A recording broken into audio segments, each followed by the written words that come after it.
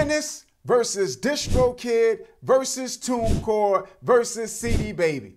Peace. What's happening, good people? This gift here for Payusnomind, and this is a comparison video. Now, what we're going to do here is we're going to start off by looking at what separates Venice from the competition. Then we're going to dive into a head-to-head where we look at price, how many releases you get to distribute, how many artists, things of that nature. Now, as always, if you want to use any of these distributors, we have links to discounts in the description box so you can check that. This video is sponsored by Mogul, where you can make sure you're collecting all of the royalties you owe and not just the ones you know about. See how much you're earning from every revenue source across your entire catalog. Connect any distributor or royalty collection entity to automatically pull in reports.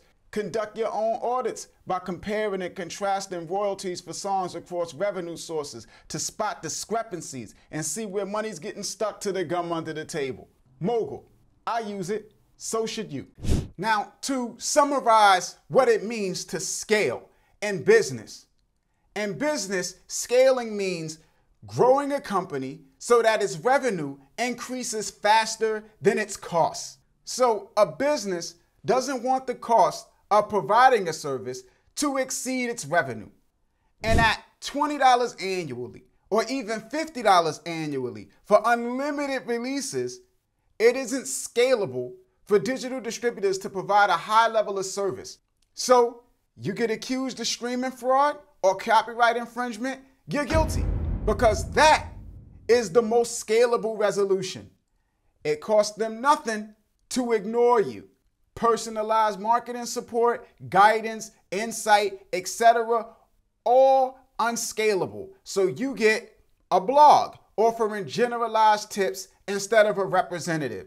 A higher level of service gets reserved for artists with exceptional performance, and it's not even advertised, so artists that don't get it, don't expect it, or even aspire to qualify for it. Now, the most adopted alternative solution to the scale problem is to require artists submit an application where they look for reasons why they can expect exceptional performance to qualify you for distribution. Now, rather than shortchanging you on services or restricting access through an application, Venice charges a rate that's scalable for it to provide a high level of service.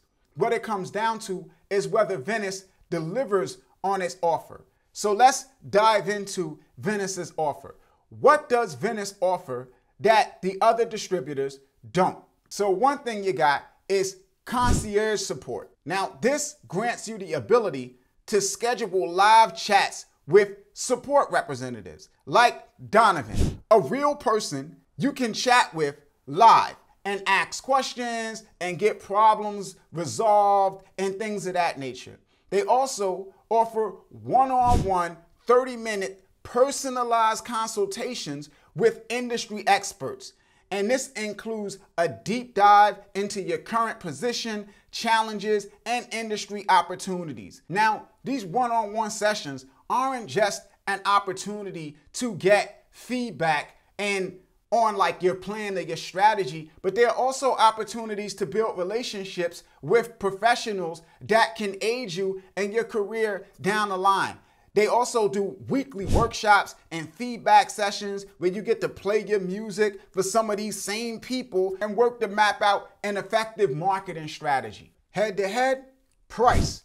Distrokid charges about $40 annually. Tunecore charges about $50 annually. CD Baby charges $10 per release. And Venice charges about $500 annually. Percentage of revenue you get to keep. Distrokid, Tunecore, and Venice all allow you to keep 100%. CD Baby allows you to keep 91%. So they take 9% of your revenue.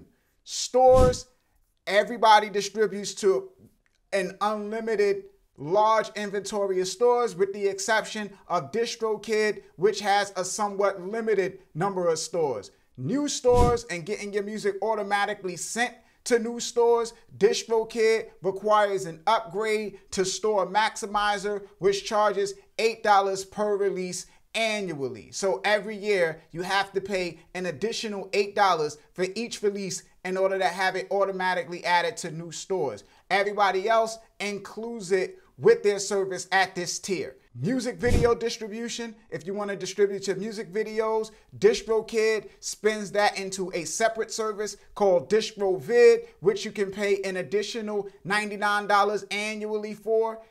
Tunecore doesn't offer it. CD Baby offers it if you advance to a certain level, and Venice has it included with their standard distribution service. Transaction fees, Distrokid caps at $1 per withdrawal. Tunecore caps at 25 cents per withdrawal. CD Baby, there's no transaction fee if you get your money through direct bank transfer, but if you get it through PayPal, the transaction fees are uncapped, and Venice's transaction fees are uncapped. Now, payment thresholds, which is the amount that you have to reach before you can withdraw a payment. With Distrokid, it's about $1. With Tunecore, $1. With CD Baby, it's $10. And with Venice, it's $50. Now, with Content ID, Distrokid, again, requires an upgrade. You have to pay $5 per single per year, or $14 per album per year, plus 20% of your revenue.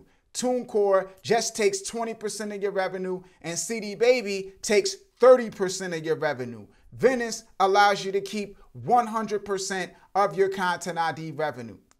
Split pay, if you are working with collaborators and you want to cut them in on your streaming and digital download sales and things of that nature.